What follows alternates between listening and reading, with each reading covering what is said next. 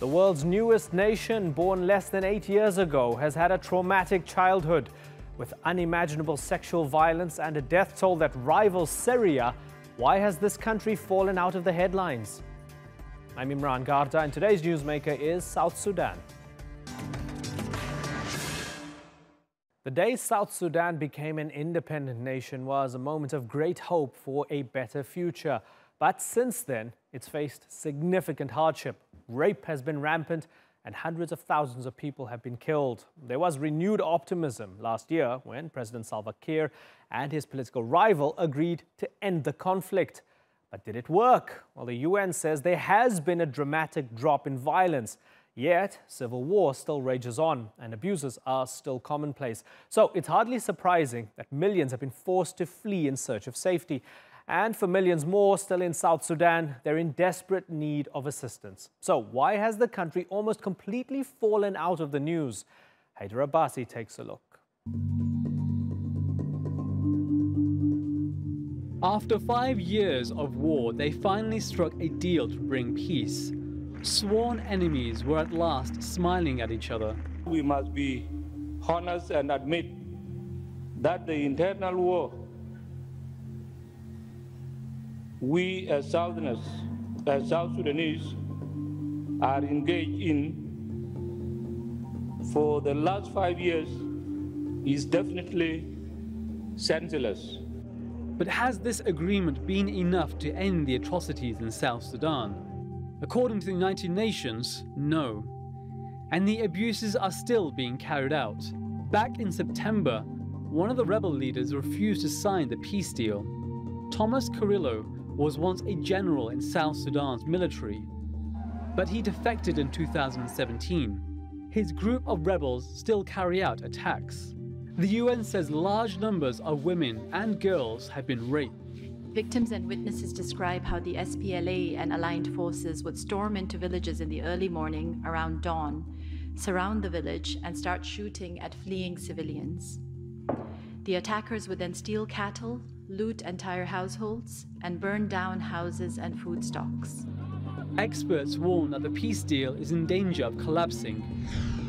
South Sudan broke away from Sudan in 2011. But after decades of fighting for independence, the people of South Sudan turned their guns on themselves. In 2013, President Salva Kiir fired his deputy, Riek Machar. Fighting broke out between the forces loyal to both men. But what began as political violence soon developed into a conflict between tribes. Kiir belongs to the Dinka and his rival Machar is from the Nuer. A recent report by the US State Department says nearly 385,000 people have now been killed in the civil war, and around 4 million have been driven from their homes. Both sides are accused of committing mass murder, rape, and arson. It's one of the world's most serious humanitarian crises, yet receives little international attention. As part of the peace deal, Riek Machar will return from exile as South Sudan's vice president.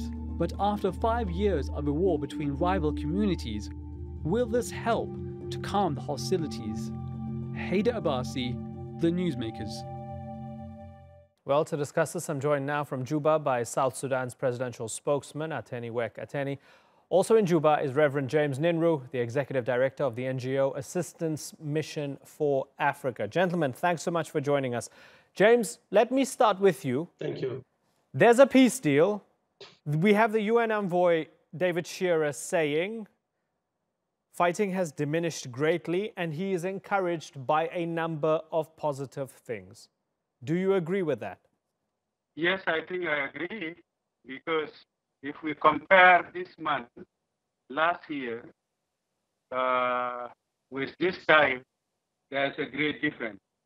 First of all, the gun have not gone silent, but it has reduced totally into just a spotlight in some places.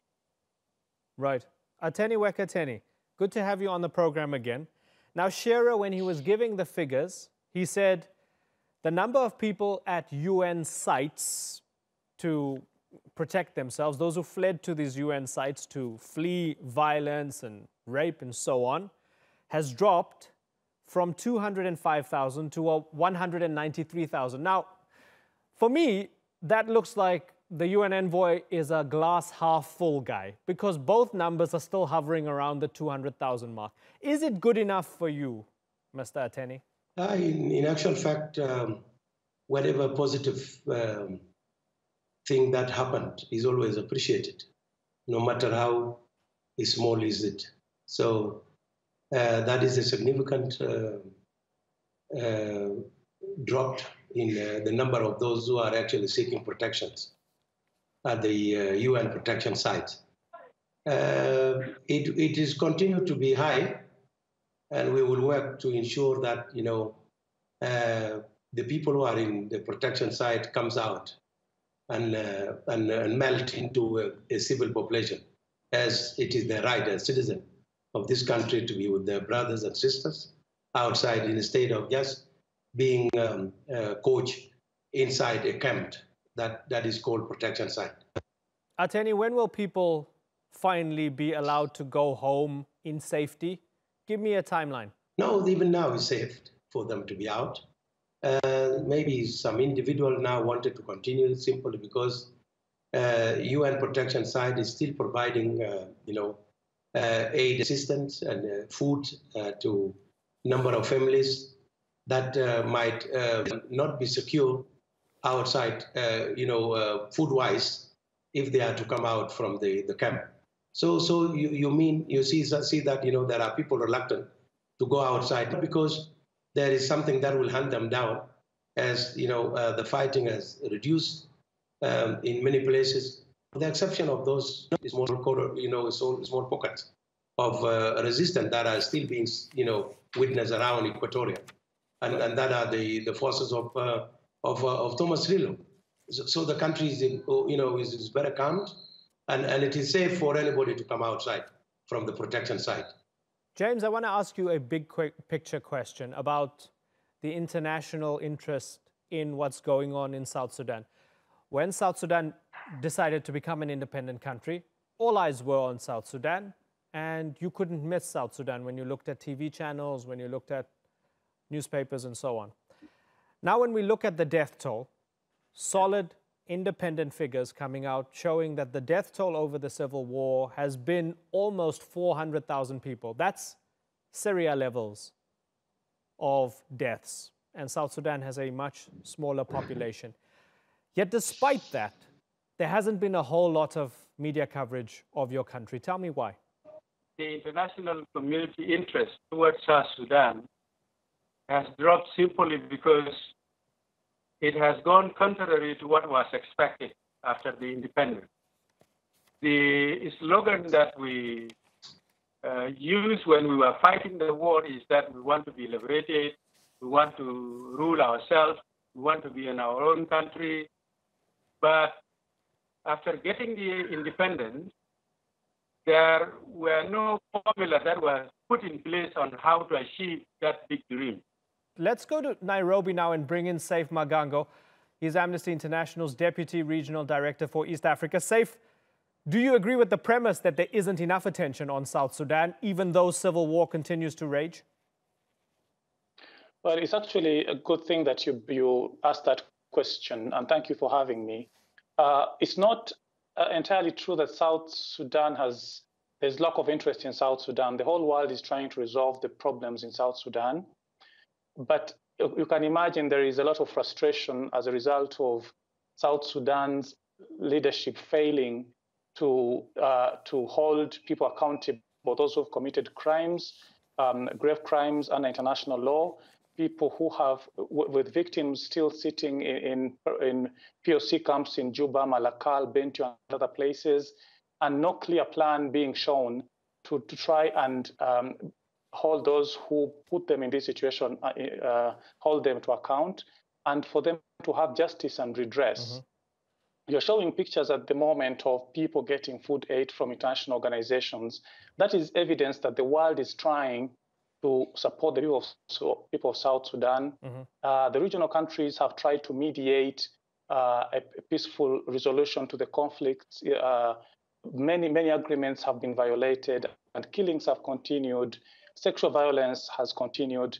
Up to this day, we're still hearing stories of people who have been displaced by violence, suffering and not getting help. And we are hearing stories of even different sides continuing to arm themselves and to recruit soldier fighters. So the world is trying to help, but it seems not to have a willing partner on the other side. Okay, so let's ask the presidential spokesman, Ateni Wekateni. Does the man have a point from Amnesty that there's a lack of accountability, especially since when we look at the crimes committed, major allegations, mass rapes, people being burnt alive, mass killings, on an unimaginable scale, sexual violence that is incomparable to anywhere else on the planet right now. It's not only Machar's forces or other dissident rebel groups and other offshoots, but also strong, credible claims that the SSPDF are doing this as well, and there's no accountability for it. First of all, to begin with, as to why South Sudan is not on the news spot after the civil war has actually started, compared to when it was gaining independence.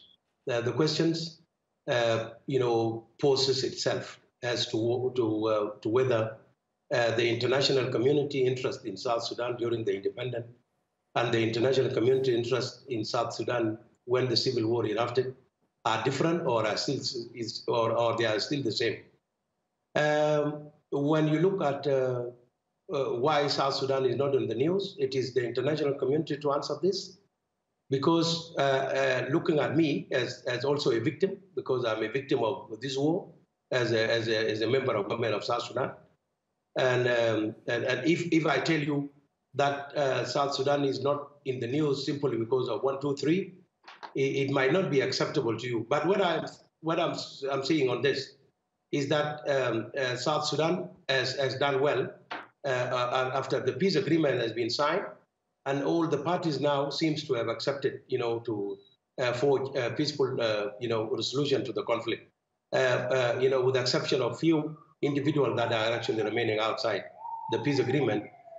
Things are going to be better for South Sudan, and I think South Sudan will go back to the international focus because the same potential that was seen to be, existed in South Sudan are going to come back since there is going to be no war in South Sudan. Okay, so Ateni, let me ask that question again, and I'm glad that you answered what was addressed a little bit earlier by the other guests, but I want to ask what I asked you specifically again with some statistics, right?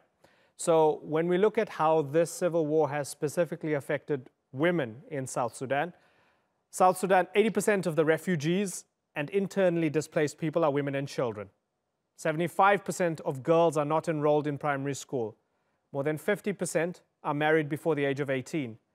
58% of households reportedly female-headed. More than 19,000 children are estimated to have been recruited into armed groups, according to UNICEF, right? And we also have reports of the use of child soldiers, mass rapes, and indiscriminate attacks not only being done by the rebel groups, but also by the South Sudan People's Defense Force, the SSPDF, your government's forces. So I go again, and I look at how this is playing out for the people on the ground. Yes, there might be a peace deal amongst the two big figures that's relatively holding, and we're looking forward to Machar coming back. But on the ground, can you honestly tell me that South Sudan is a safe place, especially for its women and children, as the presidential spokesman? Yeah, South Sudan is safe more than any other time since the start of war in 2013. When you look at any war, the much affected population is the women and the children. There's no doubt about that. But when you look at the way the news are covered about South Sudan, there is a bit of exaggeration on many things. Why would they need to exaggerate? We do acknowledge. Yeah, we need. I think there is an agenda that has not yet been actually found as to. But what is the agenda? Why would they need to blame the government forces as well? Well, when you look at the way the news are covered, it is like much of the news of the media agencies are just interested when a case is about something negative, but when it is positive thing that is done by the government, they don't seem to cover it. I mean, simply because they are. It's clearly a problem when there's mass rapes and mass killings, and that's why we want to cover it, right? It's not that we're just choosing to cover it. It overwhelms and overrides a good news story, doesn't it? Mass rape is not true, because our cultures in South Sudan prohibited rapes. The UN and the US State Department have reported that all sides in the conflict, including the National Army and the SSPDF, have used child soldiers. Mass rapes of women and girls, indiscriminate attacks. In Unity State, April-May 2018, 125 women were raped, at least 125, in Bentiu in Unity State in November. The victims said they were armed men in military uniform. Now, we're not doing that with an agenda because we want to make you look bad. We're doing it because this is serious, right? And clearly, you don't want this to happen in your country, do you? We are a country that actually emerged from the long years of civil war. That actually a war of liberation that has culminated into the independent Republic of South Sudan. We were not given free of charge. And during the time we were fighting in the liberation, we even killed or even execute those who actually raped women. I am not denying the fact that there are few individuals who still take law into their own hand. But should that thing comes to us to know, we take them to the book. Okay. But when you look at some of these news, so you're saying there's accountability if it happens and when it happens, but it's happening on a smaller scale. Of course. Unfortunately, we've lost Reverend James Ninru. It's his Skype connection. He's dropped out. We don't have much time, so I want to bring in Saif Magango. Saif, you've heard me converse now with Ateni Wekateni over the past few minutes. He's saying there is accountability and they're doing their best and things are moving forward. Do you agree with that? Well, no, not at all. I think the only case we've seen where there's been some accountability is the Terrain case, where soldiers broke into a hotel where aid workers were and raped them and killed a journalist. I think we had convictions in those cases last year. But beyond that, we haven't seen any tangible steps to bring people who are perpetrators of violence and human rights violations on a grand scale to court. What we've seen instead has been an onslaught on people who are calling for justice, human rights actors, human rights organizations, and other dissidents, people who are trying to call on the government to do the right thing. As we speak today, the case of Peter Biar, a gentleman who was trying to advocate for responsible leadership, calling for a new generation of leaders and talking about accountability and all those kinds of things. He's now spent 6 months in detention, arbitrarily. He's not been brought to court. Okay. So you know what? Listen, this is a good point. Saif, let me allow me to come in here, right? I'm going to ask my producer for extra time here because I think this is important. Atini Wekateni. So we have the case of Peter Biar Ajak, Cambridge and Harvard educated, for those who want to know, completed a PhD in politics at Trinity College in Cambridge. Imprisoned in South Sudan in July. He doesn't know why, his lawyer doesn't know why. They assume it's because of a tweet criticizing the government. It was in apparent retaliation for his activism on Twitter. Not been formally charged. Legal counsel reportedly been informed that he's accused of both terrorism and treason and being held in the Blue House at the headquarters of the National Intelligence and Security Service. Apparently, that's a place where torture happens. Is the detention of Peter Biar Ajak justified, sir? To be honest with you, so that, Saif Maganga doesn't go away with the fact that, during the Terrain incident, soldiers were actually brought to book.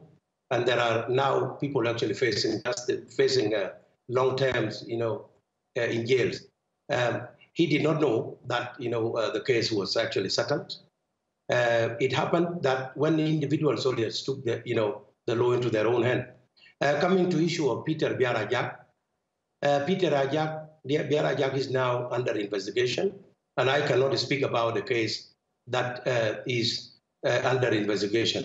And South Sudan is a country that has laws and has institutions that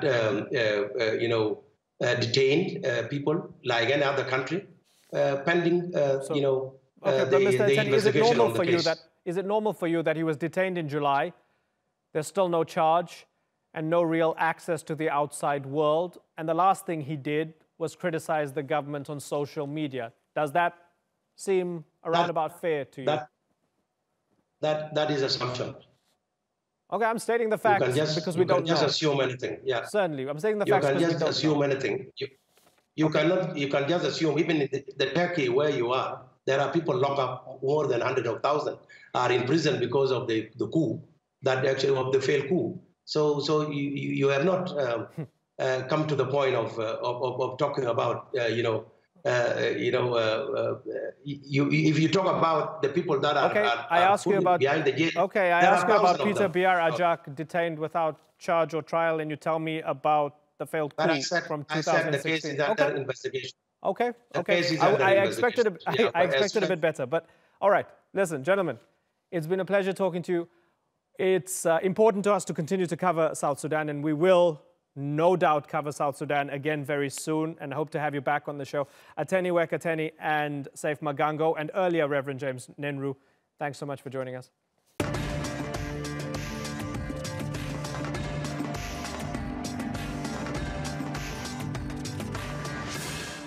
Still to come, Italy's leaders back France's yellow vest protesters. We ask why relations between Paris and Rome have soured so fast. And these men were found guilty of war crimes in Guatemala, but could they soon be set free?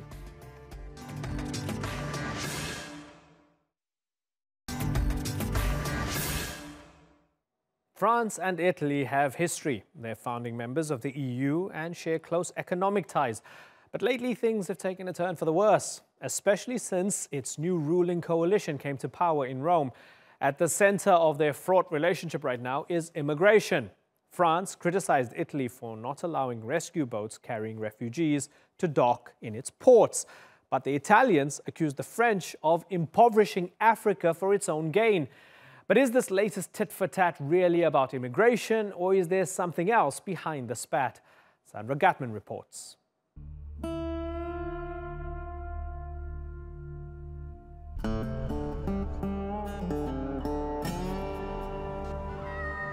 There were concerns from the start that under new leadership, France and Italy's modern friendship could become strained. French President Emmanuel Macron is the pro-EU globalist establishment darling. Italy's deputy prime ministers Matteo Salvini and Luigi Di Maio are the nationalist, populist, Eurosceptic rebels. And now it seems the gloves are coming off. Il fatto che la Francia è uno di quei paesi che stampando una moneta per 14 stati africani impedisce lo sviluppo di quegli stati africani e contribuisce alla partenza di profughi che poi muoiono nel Mediterraneo o arrivano sulle nostre coste. Une mesure de rétorsion, ma réponse est que notre intention n'est pas de jouer au concours de celui qui est le plus bête. It began as a migration issue and an attack on France's colonial legacy in Africa, but soon morphed into a wider dispute. Salvini has taken the side of France's yellow vest demonstrators. They've been protesting against Macron's policies and confronting police. Perché sono vicino con tutto il cuore, con il mio lavoro al popolo francese, a milioni di donne e uomini che vivono in Francia, con un pessimo governo e con un pessimo Presidente della Repubblica. Now, even the art world has been caught up, with some Italian politicians refusing to loan Leonardo da Vinci artworks to the Louvre Museum in Paris. There's speculation, too, about whether major projects can go ahead, like a French-Italian naval deal signed in October to build and export ships together. So are these signs of an inevitable rift between two very different leaders and visions for Europe? Or could the row be about scoring political points ahead of European Parliament elections in the spring? Sandra Gottman, The Newsmakers. Let's bring in our panel now. In Rome, we have Simone Pillon. He's a member of the Italian Parliament for the La Lega party. In Johannesburg is Stefan Sakoschek. He's a representative of France's National Rally Party. And Jacques Rolland joins me from Saint-Malo in northern France. He's a senior research fellow at the Global Policy Institute. Gentlemen, thank you very much for joining us. Jacques Rolland, let me start with you. So we had Salvini criticize the French, and then after that, the Deputy Prime Minister of Italy, Luigi Di Maio, he hangs out with the Yellow Vests protesters. He takes pictures with them, says he met with the leadership, and then he tweets, "The winds of change have crossed the Alps." Tell me just how fundamentally insulted the French were by that act. Insulted, yes, they felt a bit insulted, but I think they think it's more kind of play acting on the part of Italy. Italy is now looking for a scapegoat. Italy is not going through a very good patch since this government has taken over in June. The country has entered in recession. 2 quarters of minus 0.2 and minus 0.1 for the GDP. So the situation is not too good. And in that case, you need to find a boogeyman. You need to find a scapegoat for your problem. There's nothing better than attacking France, especially as France has criticized this government from the start. Actually, Macron started it when in June he said that the populist leprosy had arrived in Europe with the arrival of this Salvini-Di Maio government. Simone, is that what's happening? Your government is looking for a boogeyman and France is an easy target. This is noise and not substantial. Is that what's happening?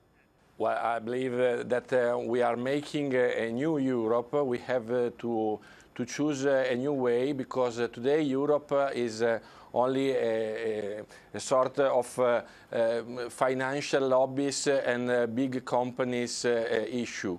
And we have to go to the roots of Europe, and the roots of Europe are in people, in European peoples. And so this is what we are doing to do. What we are looking to do. We have to restart from the beginning, to restart from people, and not from populism, but from people needs, from people desires, from people's hearts, and to do a new Europe with a soul, with a really soul, right, and not without soul like this one. Right. Simone, Emmanuel Macron has said Italy deserves leaders worthy of its history. He doesn't respect your ruling coalition as worthy of leading the great nation of Italy. How do you feel about that? Well, I believe that Italy and France peoples are very close and are united from a very long time ago friendship. But the actual government in France has made some mistakes. Doesn't start from people, but prefer to start from lobbies, from banks, and from financial lobbies. And so the words of Mr. Macron are understandable in this way. Mr. Salvini, our deputy president, and Mr. Di Maio are saying this. Our friendship is with people of France, but Macron is not giving a word to his own people. Understood. Let me bring in Stefan Sakoschek here. So, Stefan, is this just noise ahead of EU elections with a tit-for-tat, or is there something deeper? Are we seeing clear examples of EU progressives versus EU populist nationalists? I think we are. Thanks for having me. I think we are, and I will join Simone in his comments, or support his comments. I think Italy's nation and France's nation are very much friends, and have been so for decades and centuries, in exchange of population back and forth. I think what we mustn't forget, in my particular position, I represent the Rassemblement National, I clearly didn't vote for Macron. Macron is clearly not my president. That's one thing which we have to take out of the equation. And I would take a much broader macroeconomic view or geopolitical view on Europe and its relations with each individual member state. And I think relative to Di Maio's comments on France being still the ex-colonial master of Africa, we have to take an entirely different view on that as well. It can be, but I mean, Stefan, with that sort of stuff about the Italians saying France is the ex-colonial master of Africa and so on, I mean, the Italians have to have a lot of naivety and amnesia to even criticize the French over that, because the Italians bungled it, right? It sounds as if they were jealous that France was so successful and so diabolical at their colonialism, and the Italians screwed up in Libya and elsewhere. Perhaps some of that, but the historical ties, we can't forever go back into the relations between France and Africa, or the UK and Africa for that matter. We have to be a bit progressive and take matters forward, I would say. So they are almost non-comments. Okay, so this is interesting because, I mean, you brought it up and it was some of the more colorful stuff that we heard from the Italians about the French. So Jacques Rolland, as we kind of categorize the comments, right? So we have direct support for the yellow vest protesters. This is, a serious issue. On the ground, people protesting from various parts of society on the left, the right, and so on. It's very difficult to figure out who exactly they are and what they represent. Clearly, there's discontent. That's something real. But then there's the sort of flinging mud over the colonial history and stuff like that. How do we kind of pass through this and find what the Italians are serious about and what they're not? It's very difficult to know what they're serious about, because it's very difficult to accuse migrations from Africa arriving in Europe to accuse the French colonialism for that. It's a long time ago, and that France has been obviously a big colonial power, and the France-Africa relationship has been very strong, and sometimes you can say could be very heavily criticized. But France is no longer the main player in Africa. You have countries such as China, even Russia. Everyone wants to be involved in Africa. And let's not forget that the migrants are not actually coming from French Africa. Di Maio, I think, criticized France because said that they maintained colonialism through the CFA, the French, the African French currency. But this currency, which has been chosen by 14 countries, is actually not bad for the countries. And any country which doesn't want to belong to the France CFA area can leave when they want. If they're not leaving, it's because there's economic integration in the area, ability to have trade, international credibility. Simone, let's bring you in here. Is your main problem with the French their migration policy, or more that they are hypocritical about their migration policy, that they're actually quite tight on migration, but they like to preach to everybody else? Well, I believe that the situation of immigration is really and quite different as the one who media tell us. At the first point, we have to remember that we are not in front of a common kind of migration, but it's a biblical kind of migration. So I believe that it's really a deportation, not a migration. This is the first issue. The second one is that it's very strange if you remember that Italy has to receive all migrants in his own country, and then they have not to go in Europe. They have to stay in Italy, and this is the word of Europe until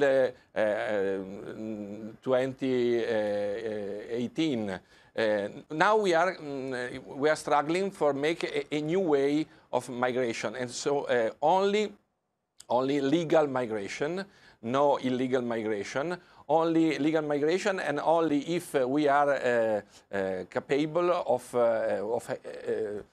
stay with these people and to prepare to them a job or a hope, a future. It's not possible to do like we are doing until now. And so, for example, having a lot of people, young people, we are making poor Africa because we are deporting young people here in Europe without hope. Okay, this is not possible. Okay. And so I mean, we're starting to change. That's the other side of this coin here on migration, right? It's very clear. Then there are two very fundamentally different visions about migration on the continent right now, and your government has a very specific one, which is, I guess, along the lines with Poland, with Hungary, and a few other countries.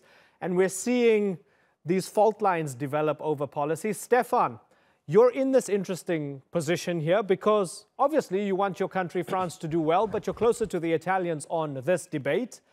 The French see it as Italian ministers going on the ground in places like Paris as destabilizing or trying to destabilize France.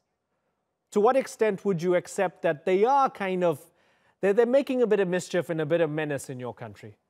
I think France hasn't waited for anyone to cause itself a bit of mischief and a bit of unrest. I think we have the rise of a great discontent of a big chunk of the population. I think it's a natural phenomenon in France. I think France is very, very democratic and perhaps even over. So I don't think interference from any one of its friend member states within the EU has anything to do with it. I think it has to do with ideology and socio-economic positions on certain matters that are relevant. The bit of it, we obviously joining forces with Italy and Austria and Hungary to establish a European parliamentary. The opposition is obviously going to use any event they can get their hands on to say that it's agitation and mischief.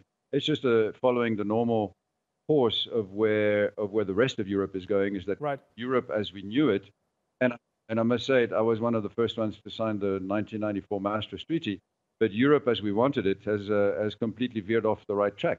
We're sitting on a 30,000 civil servant bureaucracy in Europe deciding who and what gets normalized. And now that they've run out of things to normalize, they're trying to draft as many multilateral and bilateral treaties as they possibly can just to keep themselves busy.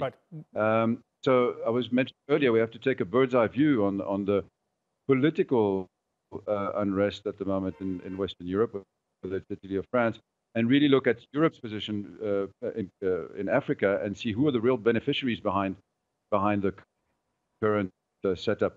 The political refugees and asylum seekers are, there's illegal immigrants we don't want.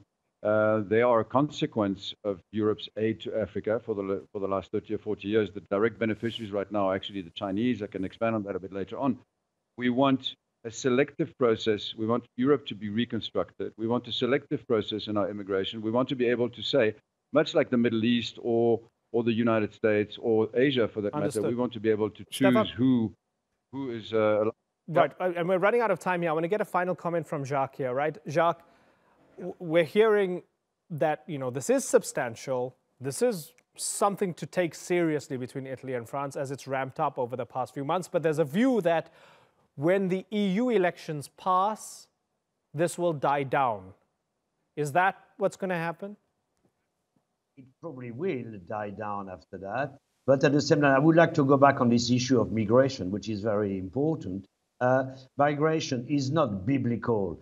The migration has stopped. There was a huge amount of immigration. Over 1 million arrived in 2015, and since then the figures has been going down. Last year there was less than 100,000 migrants coming, and among them many were political refugees fleeing areas where they could not survive, dictatorship and so on. So and at the same time, yes, Europe has to accept political refugees. There's international conventions. We have to accept them. The big issue is about how to spread them. Quite a lot of them arrive in Italy now. It was 80% arrived through the Mediterranean and Italy. The main problem is Europe is unable to decide on a common asylum policy and reparting quotas. And that's the French idea, that when people, instead we have the Dublin Convention, people have to ask for asylum in the country where they arrive. And obviously, Italy has taken the brunt of it.